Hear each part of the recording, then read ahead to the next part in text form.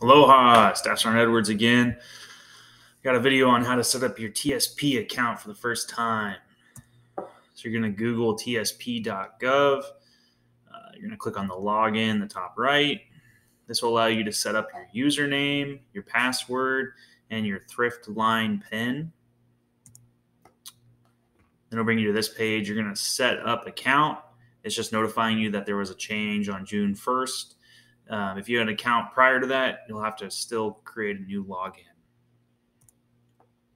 All right, so when you're setting up the account, you basically have to enter in your name, first and last, your date of birth, the last four of your social, and your zip code.